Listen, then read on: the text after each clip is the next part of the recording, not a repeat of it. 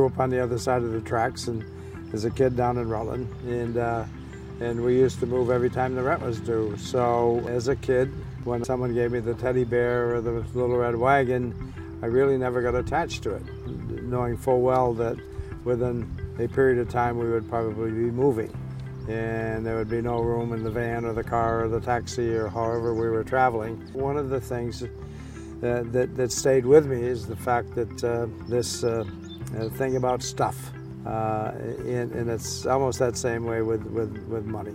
Bob and I, frankly, because we have a great lifestyle, we don't need anything greater, and we're very happy to give away what's left over. Quite simply, we would not be here today without the incredible visionary support of two people, two of the pillars of our community. What we really are looking for are philanthropists who have vision and who share that vision with us. Holly and Bobby are amazing community examples of showing that it's all about giving back, establishing relationships, and making a difference because you believe in the care of a human being. The Medical Center's palliative care program, a program that Holly has personally championed for the last 30+ years. We also have community members who know and value the role of nurses in our society, whether they're teaching in the college or taking care of patients in clinics or nursing homes. Nurses are everywhere, and so we find opportunity to engage all kinds of community members in discussions about how their philanthropy might impact the role of nursing education, research, and teaching. I've been really working hard for nursing, both as a career, 50 years, believe it or not.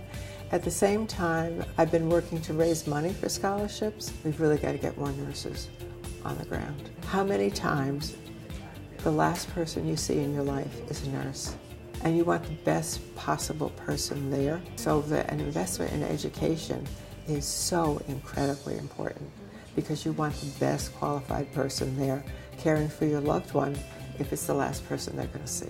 It just would be shameful if we couldn't have some really talented person who wanted to, pursue their lifelong dream of being a nurse because they were limited with their funding. So having those generous donors be able to support people like that who have the capacity, who have the drive and the will to be able to pursue their dream, I think that's what it's really about. My mom works right now currently as a librarian at our local school, and my dad works in a granite shed. When we graduated from Twinfield, so my high school, they actually handed us a piece of paper and where we had to draw what we wanted to be when we were older, and I drew a nurse. So I guess indirectly I knew that I always wanted to be a nurse. So I came to UVM on a scholarship. It's called the Carol Greenberg Scholarship, and she is my donor. I've actually formed a really good relationship with her over the past 4 years, and I plan to keep her in my life for the rest of my life. Why people give is something that gets revealed pretty quickly. A lot of the reasons tend to be because they want to make a difference and they want to have impact.